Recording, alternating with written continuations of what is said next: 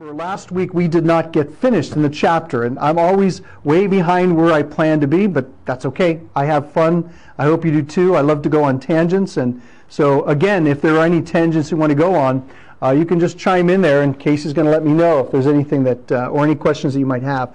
Mark chapter 3, what we've seen is Jesus healing on the Sabbath day. And you'll remember last week that these religious experts who were concerned about ritual rather than relationship. They were concerned about abiding by the traditions rather than the law of God. They came to church one day and Jesus was there and preaching, and they criticized him for healing a man with a withered hand. And you'll remember that in that conversation, Jesus then indicates what's lawful and right to do. And he saw this as a way of freeing this man up on the Sabbath day rather than allowing him to stay in his position where he was laboring all the time with a withered hand. And just a different way of looking at it. Again, many people look at ritual. Jesus looked at relationships. That is not to say ritual is bad. I love ritual. But if it's empty, we don't need that to bind us up in our lives. We find that the crowds follow Jesus in Mark 3, and we see them coming from all over Israel and even outside of Israel because they want to see Jesus as the teacher. And when people came to him, he healed them all. Imagine being a part of that and seeing people with no legs standing up, or people who couldn't see now being able to see with new eyes, or people with leprosy that were healed, or whatever the illness was, Jesus healed them. But when the impure spirits saw him, they shouted to him. These were the demons that were binding people up, and they cried out, "You are the Son of God." They were recognizing him for who he was. I think we ended last week with looking at even a scripture from John 1. In John chapter 1, Jesus says to Nathanael, "You will see the spirits of God, the angels, ascending and descending upon the Son of Man," which was him. And so Jesus was making a point that he is the one who creates the angels and sends them out. Well, these are now angels that have left their proper habitation and have come to disrupt and destroy the world and hurt people. And no wonder they cried out, "Son of God." Many places we'll find them saying, what have you to do with us now?" knowing that the day of judgment is coming for them. But Jesus cast them out, and then he gave them strict orders not to tell, the demons, not to tell, to be quiet, not to say that he's the Son of God. We ended with the question, why would Jesus say that? It's an interesting theme in the Gospel of Mark that Jesus says that, because, this is what I believe, because the question, who is Jesus, is the question everyone must answer for themselves. Not only just each person, but all of creation must answer that. Is he the Lord of the cosmos, all creation? Or is he just a great teacher or a prophet or something like that? And these demons recognize that he is the Son of God. Now there are 4 different ways that it's used in the ancient world, the term Benai Elohim in Hebrew, the Son of God. The angels are called Son of God in Genesis 6. The nation of Israel in Hosea is called the Son of God. The king of the nation is called the Son of God. You'll find that in 2 Samuel 7, where God says about the king, "I will be his father, he will be my son." And also we find in ancient literature in the book of Sirach, which is not in the Bible, it's an apocryphal book, but it says the good man is the Son of God. When the demons call Jesus the Son of God, what they are recognizing is he is the link, he is the good one. He is the Holy One of Israel who can connect heaven and earth. He is the one who appears before God and can stand before God. And so the Son of God is the one who is closest to God. We find out that he's not just close to God, he is God, that he is that close. In the bosom of the Father, as John, the Gospel, we use the language that they are one. Or in John 14, Jesus says, when they ask, "Can we see the Father?" He says, "Have I been with you so long you still don't recognize me?" That was last week. This week we're going to take a look at verse 13 and see Jesus collecting the disciples. Remember, the word disciple comes from the word discipline. This doesn't mean bad discipline, to beat someone down. It means to raise someone up, to disciple someone. And so we'll find the disciples of Jesus will be numerous. But he's going to select certain ones he'll call to be sent out. And the word to be sent out in the Greek is apostolos. That's to be sent. Jesus will say that he is sent from the Father. And now he gathers together a community that he's going to send out, the apostles. Now there's a difference between what we call the apostles. They're known as the 12. That is actually a term that's given to them.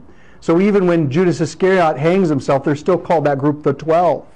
that Jesus appeared to the 12, but it's a group name now. But the word disciple or apostle is reserved for them. If we use it in a different sense, one who is being sent, we would think of it as a missionary, one who is sent from a church or an organization. But even more so, now that we are discovering the power of being missional, what that means, we are the ones who are sent. We are the apostles, small a, if you will, being sent. So here's what Jesus says. Here's what it says. Verse 13, Mark chapter 3. Jesus went up on a mountainside and called to him those he wanted, and they came to him. Now, pick that apart for a moment because it could be misunderstood. In the other Gospels, we find that Jesus has just spent all night in prayer. It's not that he went up the mountainside and then called people and they left. He has spent all night in prayer, discerning from his Father whom he should call as those who would be sent out. We will note from this crowd, there will be what we call the 12 apostles, but there will be 70 other people chosen to follow him in his ministry. And so later on, when Judas Iscariot is no longer part of the band, they replace him with one who had been with Jesus from the very beginning. And you know the story, it's found in Acts chapter 1. And notice it says he called to them those he wanted. Now, careful, because it sounds like, what, did Jesus not want certain people? That's not what Jesus says. You'll remember in the scriptures, Jesus says, to everyone, come to me, all you who labor and are heavily burdened, and I will give you rest. He talks constantly about anyone who comes to him, he will by no means cast aside. So the word and term that's used here is not so much wanted as opposed to not wanted. Those whom he willed to be his apostles, because he had heard the Father speaking to him through the Spirit all night long, and now he was ready to choose them for this mission. He appointed 12, verse 14, that they might be with him and that he might send them out to preach. Apostolos, send them out to preach. Now, he's going to give them more than just preaching with their mouth. They're going to be living examples of what the kingdom looks like. That's what we are to do as well as being sent out by Jesus, to show people what the kingdom looks like. But he also, what we note is that they're also going to have authority over the dark powers, over the demons. All of darkness now will shudder and tremble because he puts his authority upon them. Later on tonight I'm going to talk about the authority that's given to you and to me. We don't understand it, and I hope we do. Because one of the things about the church throughout history is it's in some ways failed to grasp the authority that we have from Jesus himself. He says to his disciples, meaning to us as well, greater things, melon is the Greek word, greater things will you do than I did, because I go to the Father. Now, it doesn't mean greater by quality. It means greater in number. And we are to live like Jesus did, with the power and the authority of the heavens. But he gave them the power to drive out demons. These are the 12 he appointed. So you'll find the list here. You'll find them in the Gospels, all 4 Gospels. But they're different. And I want to go through the difference very briefly before we move on. Shimon, Simon, to whom he gave the name Petra, Peter. Simon is a very Jewish name. He gives him the nickname the Rock because of his declaration. Strong declaration. You are the Christ, the Son of the living God. We see that later on. But this is Simon Peter. We often just refer to him as Peter. We find James, son of Zebedee, and his brother John. To them he gave the name Boanerges, which means sons of thunder. Wouldn't that be cool? I think it'd be a cool nickname for us, son of thunder. I've often said this to people. I hope you take time to consider it. Jesus is into nicknames. He loves to give good nicknames to people, not derogatory ones. What would he call you? What would his nickname be for you? To James and John, they'll be the sons of thunder, and we get a little bit of glimpse into their lives when later on they want to call down fire from heaven to destroy people who are not following Jesus. Jesus says you have no idea the power of which you're speaking in. But he calls them the sons of thunder. Sounds like a wrestling team, James and John. Which means the sons of the, in verse 18, Andrew, Philip, Bartholomew, Matthew, Thomas, James, son of Alphaeus, Thaddeus, Simon the Zealot, and Judas Iscariot, who betrayed him. Those are the 12. Now, let me unpack those for just a moment, because if you look at the different lists, you think, well, wait a minute, there's a couple other names that are used, and these names don't appear. They're the same 12. But what we find out, by the way, funny story, it's true, I saw this going around on the internet, where people had said, oh, you can't trust the Bible, because do you really think Jesus would have disciples named Peter, Andrew, Philip, Thomas, James, as if to imply that these are 21st century names? Friends, these are Hebrew and Aramaic names that we have taken from them. And Greek names. Philip is a Greek name. Philip of Macedon, the great hero in the ancient world, you'll remember. But these are names that are in the Middle East, and they're very ancient. They mean something. Matthew, we looked at before when he called the tax collector Levi or Levi, that his name is known as, we now call him Matthew, which means gift of God in Hebrew. Or we'll find James. James is an ancient word. It's an ancient Hebrew word, but it goes through Celtic even later on. Hamish is translated in different ways. But James is a very Hebrew name. Simon the Zealot. Judas Iscariot. But let's take a look at two of them. Bartholomew. Bartholomew is only found in the lists of the four Gospels. And so you wonder, well, who was he? Because we don't hear much of him in the Gospels. Bartholomew, I believe there's good reason to say this is Nathaniel. So if you know the name Nathaniel, that's Bartholomew. Bartolomeo, in Greek means, in Hebrew means son of Ptolemy. That's not his name, that's his title. Same as Bartimaeus, the blind man you'll see later on. Poor guy didn't even have a name. His name is son of Timaeus. But Bartholomew, the son of Ptolemy, I think is Nathaniel. And there's good reason because of his the way, the placement in the list of the 12. And if that's Nathaniel, notice this, John chapter 1. Jesus speaks to him and Nathaniel says, oh my gosh, you are the Son of God. You're the Messiah. And Jesus says, you believe me? Because I said I saw you under the fig tree. Do you remember that phrase? That is, I saw you under the fig tree, was an ancient idiom for rabbis.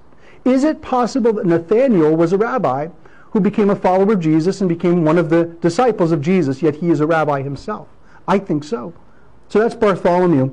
Find him in John chapter 1, Nathaniel. The other word that's used here is Thaddeus. He's only mentioned 2 times in the New Testament. And what we find about Thaddeus is that I believe he's the other Judas. The good Judas, not the bad Judas. He is, you'll find in John chapter 14, Thaddeus asks a question, Judas asks a question, and I believe that's the Thaddeus mentioned here. So keep in mind the list. It might seem very boring to you as we go through them, but I think it's important to know who they are, to know their stories and where they come from and where they were going, because you're going to meet them one day. And these are now the 12. By the way, one of the things that Jesus did, note this, and you see this in John 1 especially, Jesus came to make the new Israel. You might know in Israel they have the 12 tribes, out of the 12 tribes come the 71 leaders that are known as a Sanhedrin. Jesus comes along, selects 12 people. These are to replace the 12 tribes, and then collects around him 72 disciples, one more than the Sanhedrin. Isn't that amazing? So I think it's a clear indication Jesus is going to rebuild Israel the way it was supposed to be, in holiness, not as a nation like other nations, but the holy covenant people of God. So, all right, enough about that. Hope that was informative. Hopefully you have some comments on that. I want to go on and on with some of this because, you know, I like to study languages and see how it all fits together. That's my heart. But one final thing, Judas Iscariot. People often ask, why is he called Judas Iscariot? And there are 3 different reasons for this, and nobody really knows. Depends on which author you read. It could be Judas from Kirioth. It's a city, an ancient village. The problem is archaeologists have never found so-and-so of Kirioth as a title. So Judas Iscariot. Iscariot could also be translated in some ways dagger bearer. He may have been a zealot. The problem is people have written books on, well, he was the zealot trying to force Jesus' hand. I don't think that works, to be honest with you. Love to dialogue with that. There's another word that's used in an Aramaic term, Kirioth. The term Iscariot could mean the false one. I think that's why the disciples referred to him as Judas, the false one. And so anyway, those are my thoughts. Verse 20. Then Jesus entered a house, and again a crowd gathered.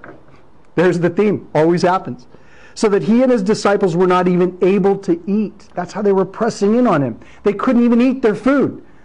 Now Jesus is used to this, and he'll be used to it in those years. Remember, Jesus got away from the crowds, but he was never frustrated with the crowds. In fact, his heart was filled with emotion and compassion on the crowds as people without a shepherd, sheep without a shepherd. He wanted to take care of them. But I think the disciples probably got very frustrated. They could never finish a meal when Jesus was around because the crowds came and pressed on him.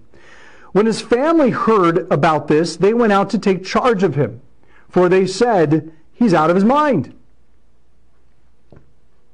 Sometimes we miss that in the scriptures. Here is Jesus, who is, we know, the great story in Luke chapter 1 and 2, and about how he is the Son of God, and Mary knows this. But there's a moment in his ministry, life goes on, and she knows her son, and she knows he is a Savior, but I don't even think Mary quite got it. She wanted to go with the other children and say, he's losing it. The poor guy is not getting a rest. Look at the crowds pressing around him. The religious authorities are threatening him. He's out of his mind. We've got to get some rest for him. And so they came to give him rest. We're going to jump ahead because in between these verses and other verses, we're going to get back to a dialogue I think is placed better this way for our dialogue and interpreting the Bible. But notice what we have is, that's verses 20 through 21. Verses 34 to 35. Read that with me if you will. Then Jesus' mother and brothers arrived. Standing outside, they sent someone in to call him. They think he's out of his mind. A crowd was sitting around him, and they told him, hey, Jesus, your mother and brothers are outside looking for you. And then Jesus says these words, who are my mother and my brothers, he asked. I want you to hear this, because what he's about to say is he's interpreting who you and I are. Then he looked at those seated in a circle around him and said, here are my mother and my brothers. Whoever does God's will is my brother and sister and mother. Isn't that powerful? What we notice about Jesus is this. Yes, he loved his mother. I think the relationship Mary and Jesus had was the greatest relationship the world has ever known. As a complete man of God, Jesus himself, the perfect individual, and he is the perfect individual. Don't let anyone tell you otherwise. He is without sin. He is the example of who we are to be, what God intended for us to be as God's children before sin entered the world. He is the prototokos in the Greek, the first fruit of the harvest. He is the second Adam that Paul will call him in 1 Corinthians 15. He is the one who shows us who we are supposed to be as Adam, as clay, humans. And so, see, I'm getting on tangents now. But I want you to notice this. Jesus is saying, who is my brother and my mother? Those who what? Do the will of God. There again we see this idea that Jesus came to build community, fellowship, of all those who love God and want to follow God. And so we find that there, and I think that's a very powerful statement by Jesus. I hope you do too, because friends, I know you want to do the will of God. I do, with all my heart. Sometimes my heart gets in the way. No, I take it back. Oftentimes my heart and my sin gets in the way, but we want to do the will of God. Jesus calls you brother, sister, mother. The beautiful relationships that we share in family mean that we belong to the community called the church. And if you've been joining with us Sunday mornings, we're defining what the church is by looking at different terms and what we are to be. All right. I wanted to finish that up so we can get back to the real heart of the matter of now Jesus' critics come to him. And what they're about to say to him is the most evil thing someone can say. Follow along with me. And the teachers of the law, verse 22, who came down from Jerusalem, said, before I say what he has said, whenever you read in the Bible, came down from Jerusalem, that's always the term. You can go north, south, east, or west. You're going down from Jerusalem because you always go up to Jerusalem, which is the holy city of God. You never say, let's go down to Jerusalem, even if you're going south. You always go, let's go up to Jerusalem. So, just want to point that out. This doesn't really tell us where we are in Israel at this point, but Jesus is in a house, and the teachers of the law came down from Jerusalem and said, he's possessed by Beelzebul. By the prince of demons, he is driving out demons. Again, I like language. I don't like the words they're using here, because what we find out is there is an etymology of the word that has now happened in the first century. It's in the Ancient of Days, people tried to figure out what was our relationship between good and evil. Don't we try to figure that out? What is theodicy? Why do evil things happen? And that's something I don't think anyone really understands, and we'll understand it one day when we stand in the kingdom. Why do bad things happen? But we do know that there are dark influences. When Cain was about to kill Abel, God intervened, Genesis 4. And he said to Cain, Cain, look, if you're jealous of your brother, I'm paraphrasing here, if you do what is right, things will be well. But if you don't do what is right, literally translated from the Canaanite, we have it different from the Hebrew. It says, there's a demon ready to pounce on you. You must master it. Now, what we find out in our life is this. Every one of us has to master something. We all have sins. They may be different. They may be the same. But if we don't master that sin, it will master us and it will destroy us. Here's what I want to say about the devil himself. He is insidious. First of all, the word in the ancient language, one of the first books of the Bible, chronologically, not listed in the books, is Job. In the book of Job, we find that there's this one in heaven who stands in the court of heaven, and he accuses people. Oh yeah, God, you're happy with Job, your servant? Well, I can break him. How can you be pleased for what he's going to do? He's called the accuser. And the word accuser in the ancient language, in the Middle Eastern language, is shaitan. The word in Hebrew, there was a great teacher called Maimonides, Moshe Maimonides in the 12th century. He's great brilliant Jewish scholar. Much of Judaism today depends on his teaching. He said the word Satan in Hebrew actually means the one who tries to drive us off the path. That's what Satan means. Now, how you feel, but friends, I happen to believe there is a character named Satan. We call him the devil. Shaitan, the accuser. He loves to whisper in your ear and mine, you're no good. Who do you think you are? You'll never amount to anything. He tries to get us off the track of God's love. And he does an insidious and terrible job. Jesus didn't think it was cute. He didn't kind of snicker at a devil with pitchforks in the tail and say, oh yeah, it's just a caricature. Jesus called him a murderer from the beginning. Because Jesus knew that this character was out there to drive us off the path, to insult God and God's glory. And he doesn't care for you. And be careful about the promises he gives to you. He's insidious. Let me tell you how insidious. There's an ancient story in Haiti. And the story is about a man who wanted to buy another man's home. It was a very small home, a bungalow. And he went to the owner. He said, I want to buy the home. And how much is it? And the owner gave him a price, but it was more than the man could afford. He says, I can't afford it, but I really want your house. And then the owner said, you know what? I'll tell you what. I'm going to give you the house for free. You can have it. And I thought, this is terrific. And so he entered the house. And the man said, but here's the deal. I want one nail that still belongs to me. And I said, sure. Why not? One nail. Who cares? He says, I want that nail right above the front door. That's fine. It's yours. But the rest of the house is mine, right? Absolutely. Okay, good deal. A couple years later, as the man was enjoying his free house, knowing that one nail above the door didn't belong to him, the original owner came back. He says, look, I want to buy the house back again. The owner said, no way. You sold it to me. I'm going to keep it. I'm not selling it back. And the owner said, well, fair enough. I did tell you that I'd own this one nail. And he went out. And he found dead carcasses. Well, I guess all carcasses are dead. Took carcasses and began to hang the carcasses above the front door on that one nail that he owned, until that man could no longer stay in his house and had to leave. That's what the devil does to us. If we are not passionately objected to everything he does, he's going to have that one nail in your life, in my life, where he hangs the dead carcasses. And before long, you and I will, because of the stench, not be able to support ourselves anymore. He's a murderer. He came to steal, kill, and destroy. Jesus came to build us a home. And what we find out in the home that Jesus came to build us is that it's supposed to be a palace. C.S. Lewis, I was reading C.S. Lewis a little bit. Oh, Debbie's saying there's no video. That's all. Oh, it's old. Okay, I'm always coming to the party late. All right. Don't look at your phone. Yeah, well, I have to look at my phone for this quote. So here we go. C.S. Lewis in Mere Christianity says these beautiful words. Listen to them. Imagine yourself as a living house. God comes in to rebuild that house. At first, perhaps, you can understand what he is doing.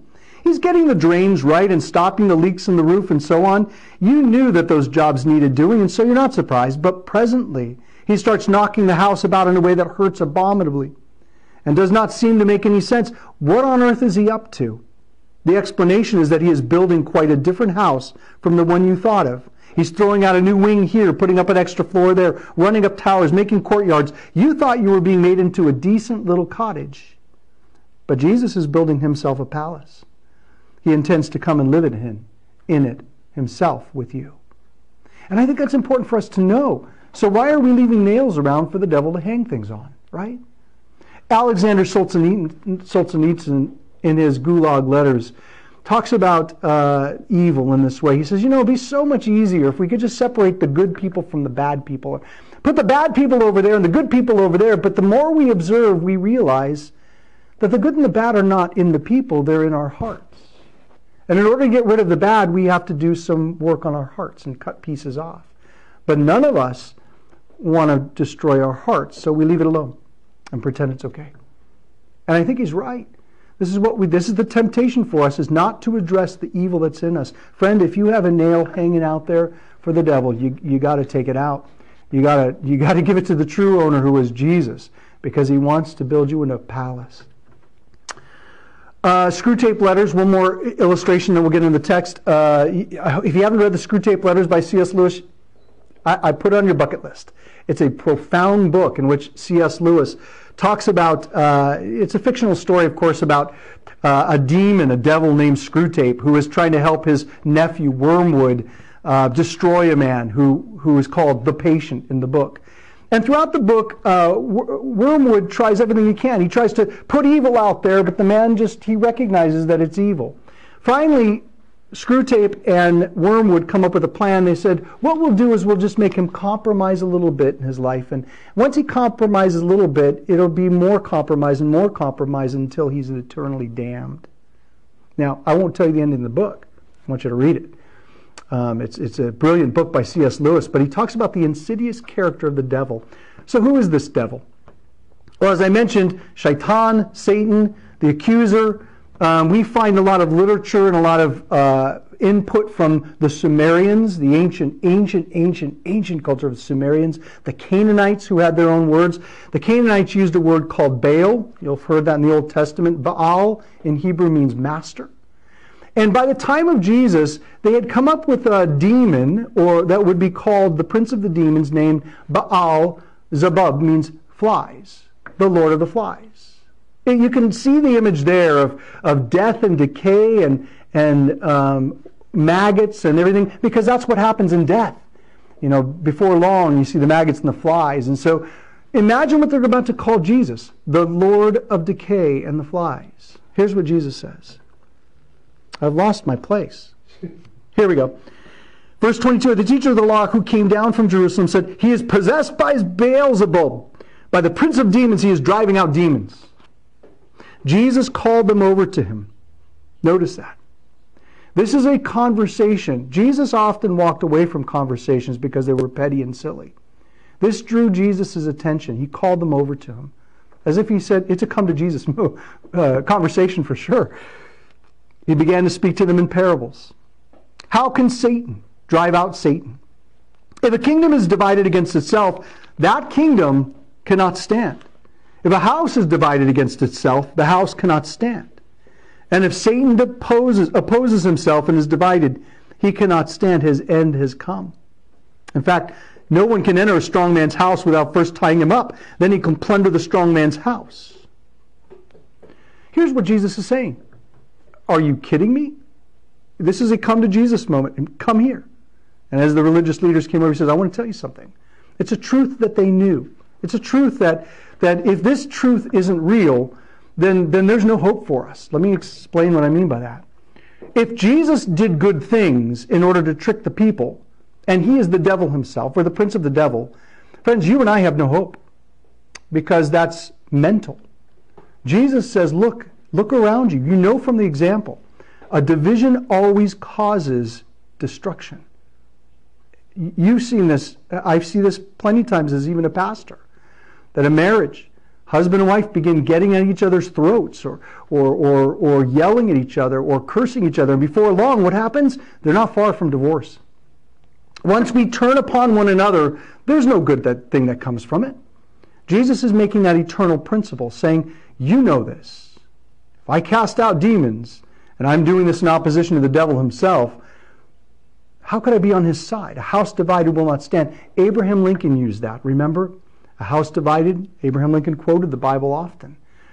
It's just profound with Lincoln's words. You read his second emancipation, his second inaugural address there are so many quotes from the Bible that it's amazing.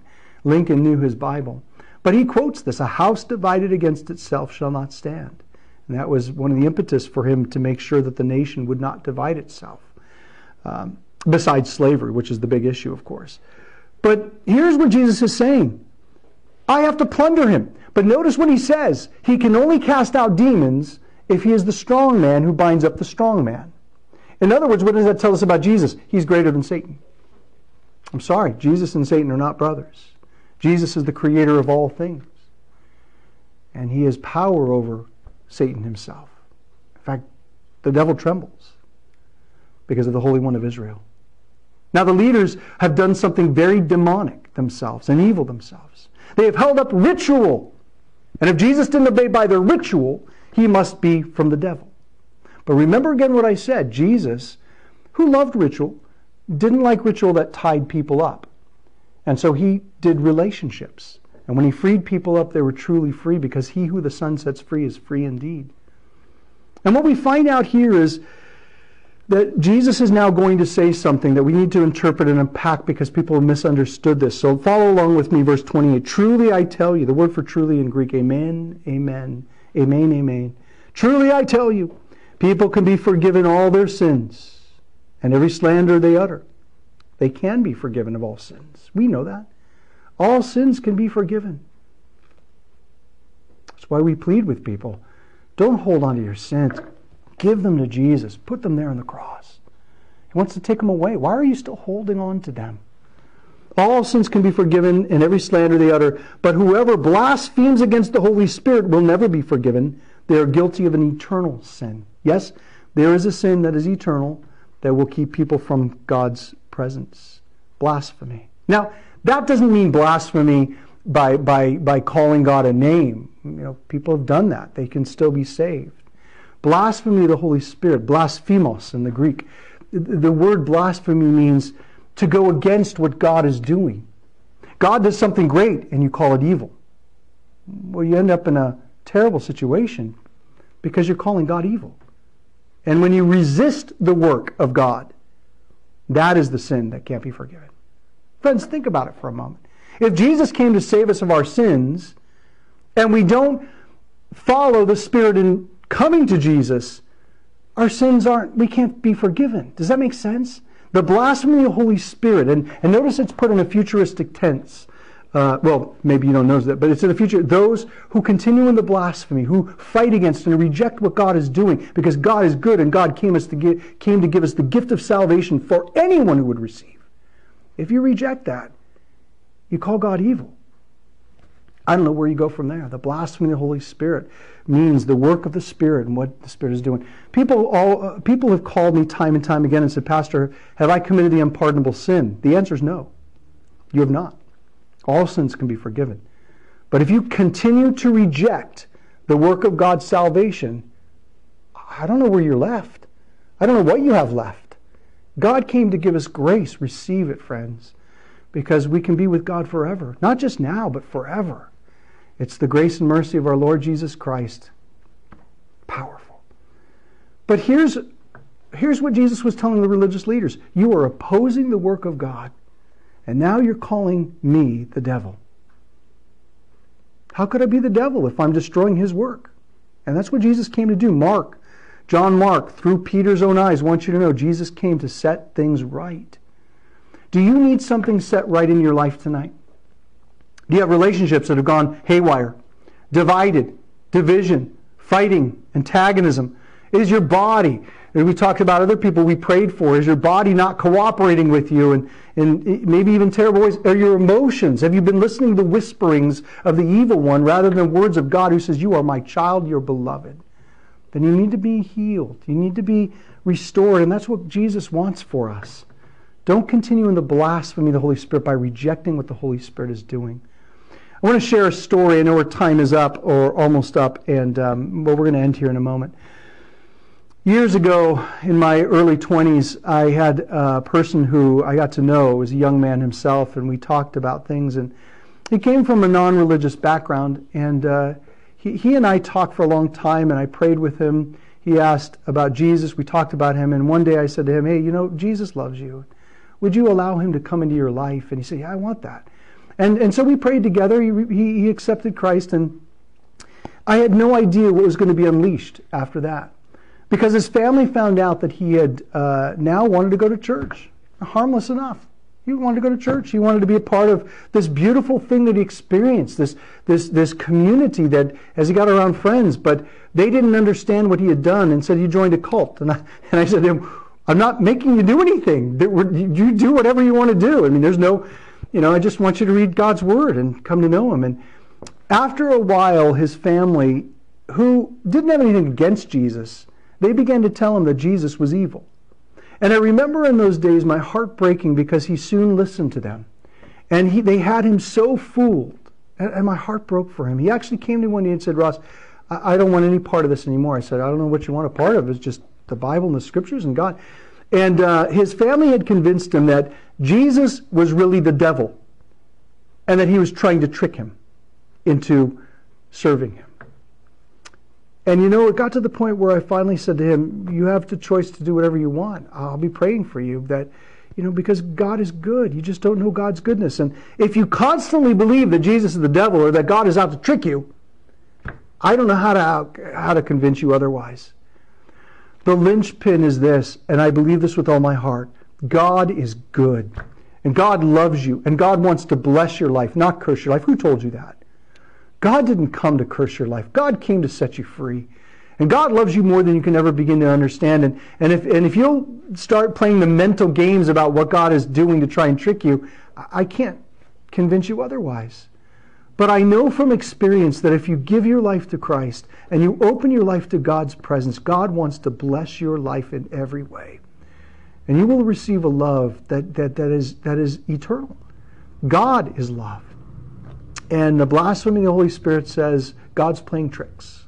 God's not playing tricks. What is faith? John Calvin said it, a sure and certain knowledge of the benevolence of God, sealed by the Holy Spirit in our hearts. I'm going to butcher this quote, but convinced in our hearts and sealed in our minds, whatever it is. It's God's goodness. God is good, and God wants to bless your life. Those words changed my life one day when I heard someone say that simple phrase, who told you God wants to curse you? God wants to bless you. Changed my life. I realized, oh yeah, you're right. That is actually the principle that all things hang on. Jesus is good, and He loves you. All right, finish up this chapter real quickly, so we'll get to chapter 4 next week. He said this, the blasphemy of the Holy Spirit, because they were saying He has an impure spirit. And that ends the text because we already looked around at the ending by skipping there. The chapter 3. God bless you, friends. I think that God wants to bless your life. Again, if you want to put a comment in the sections, please do. Email me, call me, whatever. If there's something you're struggling with, let's communicate, let's talk. Because it is my passion, my driving force. Because I'm learning it myself. That God's love, God wants to love us and bless us. Before I go tonight, and I'll end in prayer, again, a reminder, Dave and Carolyn Leslie celebrating 65-year anniversary today. And this Saturday from 10 a.m. to 12 noon, come in your car, drive by, and just wave to them and give them a great greeting that happy anniversary, 65 years. By the way, Dave and Carolyn, so patriarchs and matriarch of this church, together they have served this church for well over 100 years. Well, not individually, but together back in the 50s. Carolyn Bewley, that's Carolyn Leslie, her father used to be the pastor here, Chet Bewley, for many years, and we're just very grateful for the work that he did and the family. The Leslie family is just wonderful. What more can I say? You tell them that on Saturday. Let's close in prayer. God, thank you so much for your word, which is good and true, and how much you love us. We pray as we leave tonight, Lord, that you would remind us that you have given us the power as your apostles, your apostolos, those being sent out. And Lord, we would not just kind of shy away in our faith, but we'd live it boldly for you, giving you every piece of our house, our lives. Not one nail belongs to the devil. It all belongs to you, Jesus. Come and make your home. Live in us and through us so that we can be built in the palaces that you intend us to be. Thank you for tonight. Bless us as we go our way. We pray in Jesus' name. Amen. God bless you. Thanks for joining with us. We'll see you on Sunday.